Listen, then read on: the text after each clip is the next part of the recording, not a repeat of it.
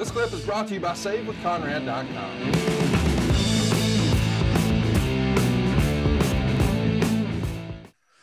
Jason Bayless wants to know, was JR heading up talent relations when the incident happened with Henry Godwinn in the LOD, where he broke his neck, taking the flip version of the doomsday device?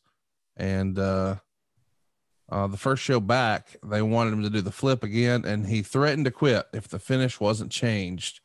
Does any of that ring a bell? I guess this is a story that Henry has told over the years. I think I remember the injury. I don't know what my role in the company was at that specific time. I think you were talent relations, because that would have been after JJ had left. Yeah, then I was there. Yeah. You know, you look at it at that time like it's just a freak thing. But, you know, Mark Canterbury, a.k.a. Henry Godwinn, was not comfortable taking that bump anymore. And so all you do is just, you don't make it a big deal. You just move off that point and move on. Figure out something fucking else, hawking animal. You're guzzling people anyway. You're going over. Right. So what the fuck do you care? You know, you're being fed talents to embellish your persona. If you're not smart enough to figure out a finish number 2 or 3, well, we got issues. But normally Hawk and Animal were of the mindset that we're versatile. We're not just muscle heads. We can do more than this. And so they come up with something else. But I would have been right there with Henry. If you got hurt before and you don't want to do it again, we ain't doing it.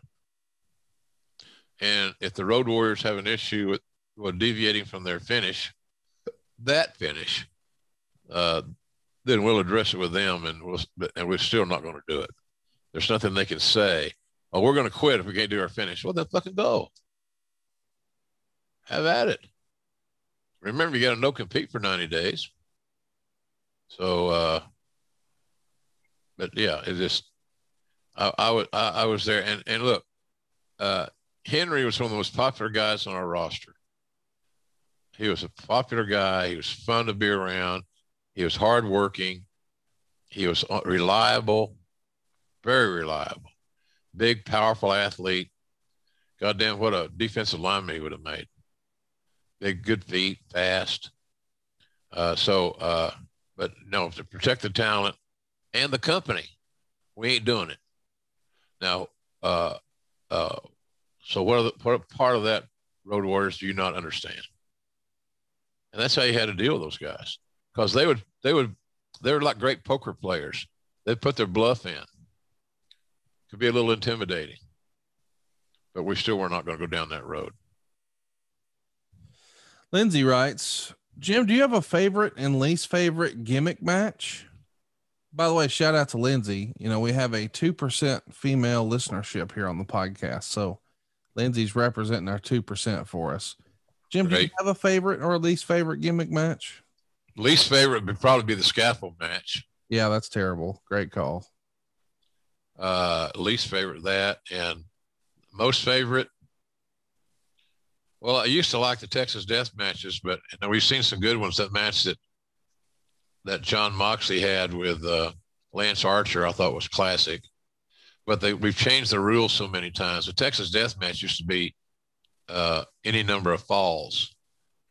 And I remember in the old days, you read about Dory Funk Sr. having a match with 20 falls. And then the match ends when one person can't continue.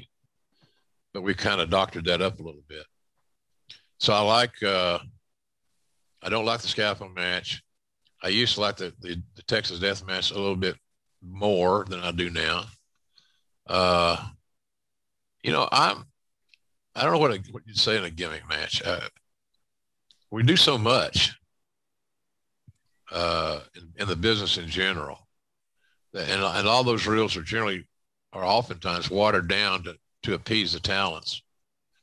I don't like cage matches where escaping the cage is a stipulation. Agree. That's the shits. So there's only a couple of 3 things I just don't really like. But other than that, you know, I don't have any major favorite where I jump for joy when I hear this stipulation is going to be put on television. If they're executed well, then I can go along with pretty much anything, as long as they're executed correctly. But the two that I don't like, I mentioned. So I have to think about that. But the best stipulation match, it really depends. The stipulations don't make the match. Right. The talents make the match.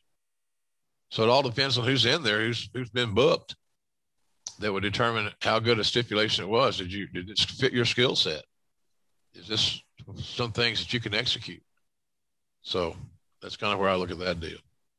Hey, it's Conrad Thompson. Thanks for checking out the podcast here on YouTube. Be sure to hit the subscribe button and the notifications bell so you get a notice anytime we upload some new content. And go save yourself some money right now. If you're in a 30-year loan or you have credit card debt, it's not a matter of if I can save you money. It's a matter of how much.